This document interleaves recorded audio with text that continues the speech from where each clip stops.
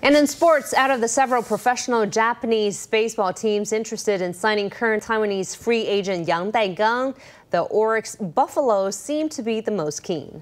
Senior Orix company boss Yoshihiko Miyauchi went so far as to compliment Yang on his good looks.